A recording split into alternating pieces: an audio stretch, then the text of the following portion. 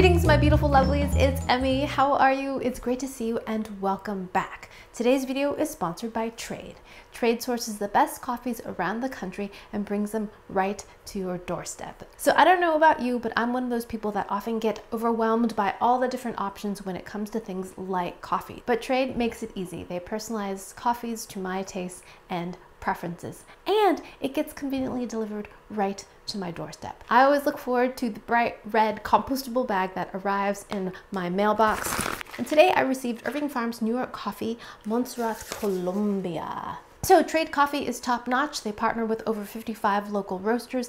And my favorite part is that my coffee is roasted to order. So when it arrives, I know that it'll be perfectly fresh. So if you'd like to try Trade for yourself or gift it to a friend, please click the link down below to receive a free bag with any subscription purchase. Big thanks to Trade for sponsoring this video and for allowing me to make better videos for all of you. Alrighty, my lovelies, today we're going to be tasting a treat I found in the frozen section at Trader Joe's. I love Trader Joe's. I've been going there since I was a little one with my mom when it was a tiny, obscure little spot. Everyone still wore their Hawaiian shirts. It wasn't this kind of viral thing all over the place.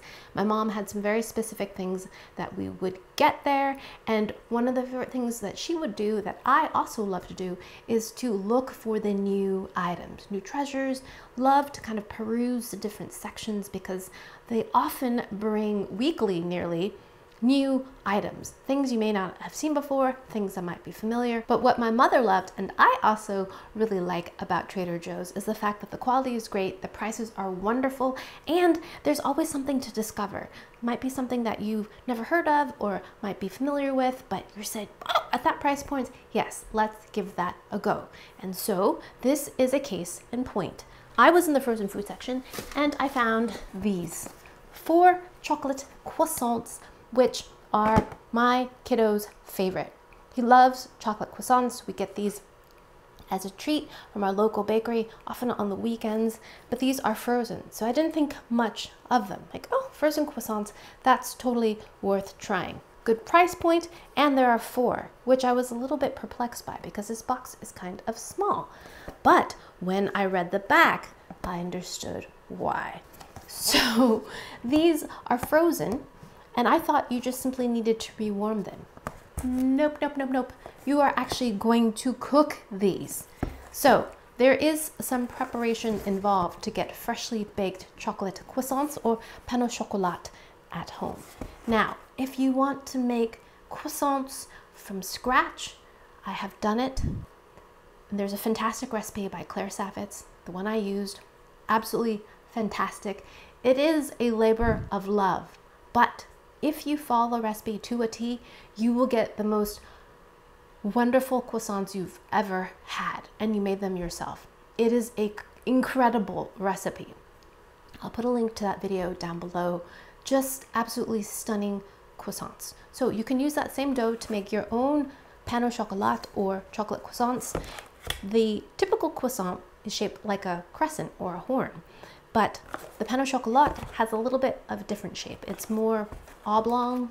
Once it proofs, it's a little bit more square and rectangular. Here, I'll show you what's inside this box. So here they are, and inside the box are the croissants. Look at them. They do not look anything like a chocolate croissant, but what we have is laminated dough. So croissants are a wonderful pastry from France.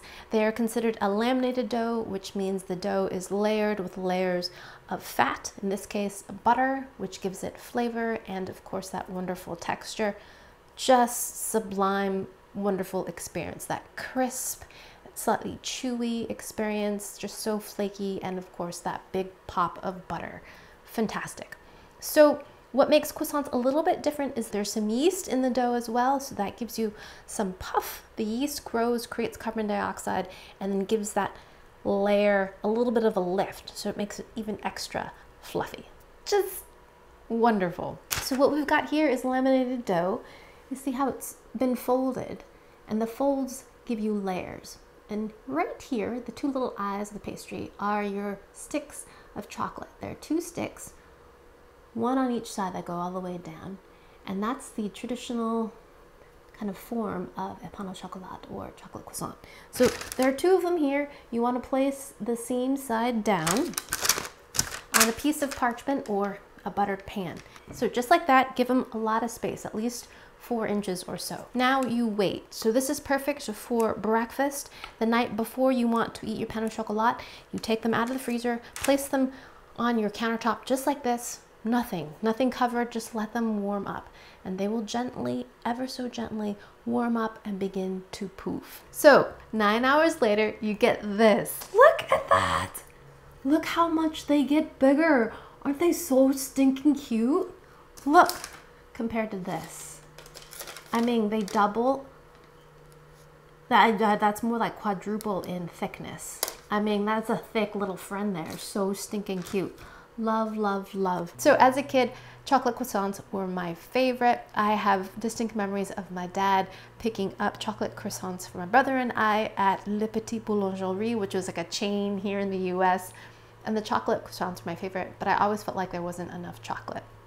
At any rate, next we're going to bake our proofed croissants. So to make the croissant even more beautiful, we're going to crack an egg. This is described on the directions, but it's not necessary. I think it is because you need to have it look gorgeous and shiny. So we're going to beat up one of our hen's eggs. Beautiful. And then we're going to glaze our croissants with the egg wash. If you've got an egg in your fridge, I think this step is pretty important. It's going to give you that really gorgeous, shiny look on top, and it's going to be nice and golden. So if you don't have a pastry brush, I think you could still do this by smearing it with your fingers. Although I recommend getting one of these silicone ones. You can reuse it and they get nice and clean. Okay, now look at those shiny bebes. We're going to pop this into a preheated 350-degree oven and cook it for 25 minutes. And then we're going to have freshly baked chocolate croissants. Alrighty, see you then.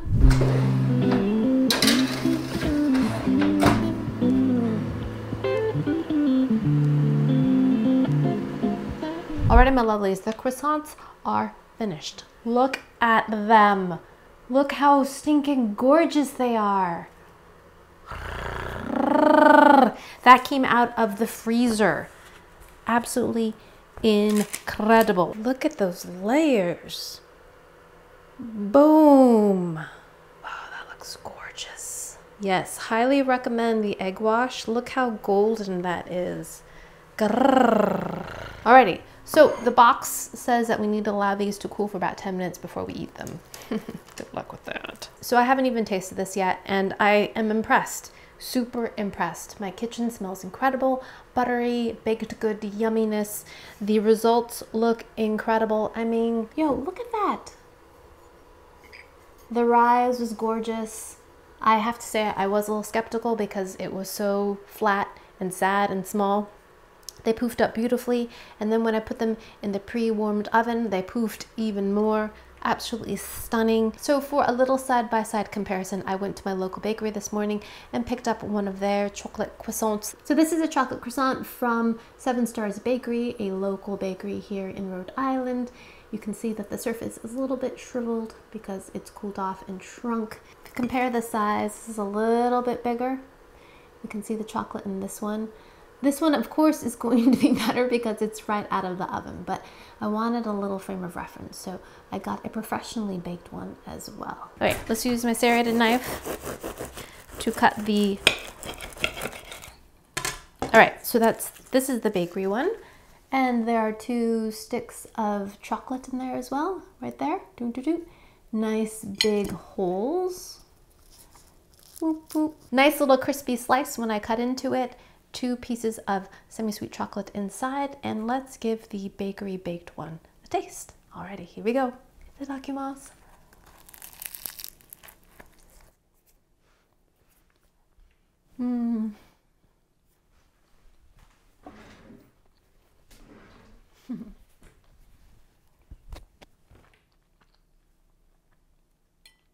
So good.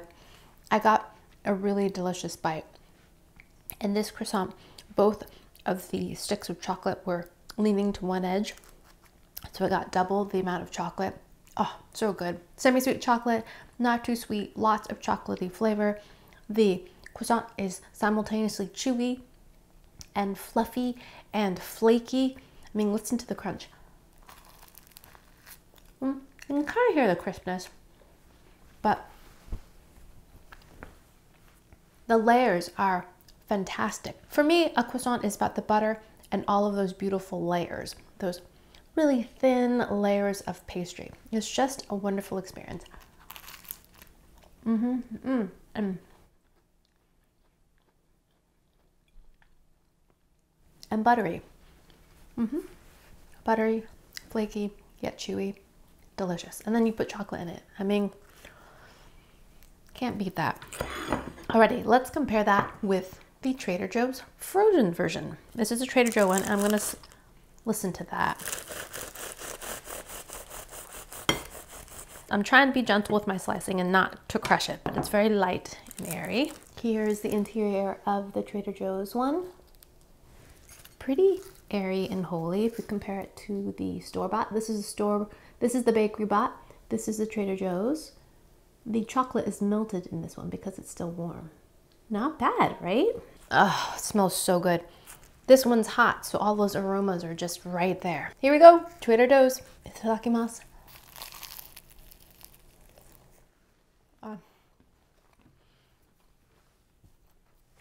Oh my goodness. So good.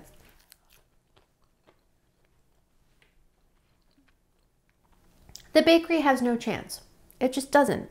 I mean, like their croissants, but you just cannot beat baked goods right out of the oven. You just can't. It's warm. The chewiness is chewy. The layers are flaky, yet still moist. The chocolate is melty. The quality of the chocolate is about the same as the bakery version. It's a semi-sweet, not too sweet, not too milky, not too dark, just right. But,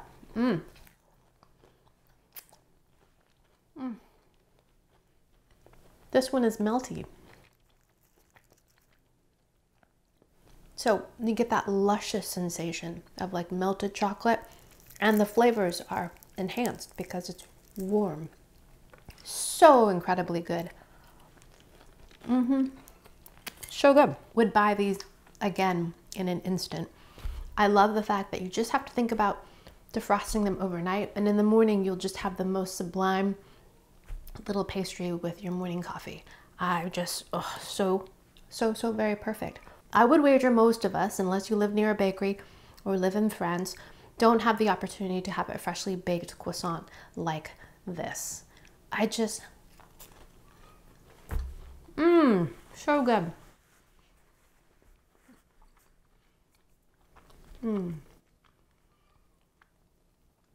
This is also very buttery, and it has a great kind of flavor that comes with yeasted bread. You know, that lovely yeasty bread flavor. Just so fantastic. And it is especially good for my palate because I've been avoiding wheat recently because it gives me skin problems, but on occasion I indulge with a few bites and it's just so good. So good. All right, my lovelies, there you have it.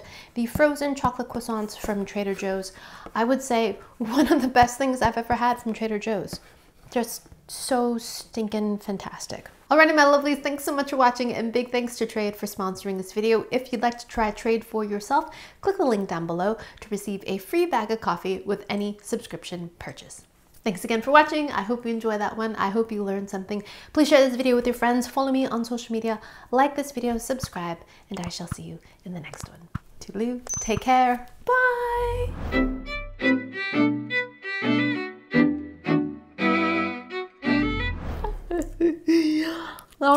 So good.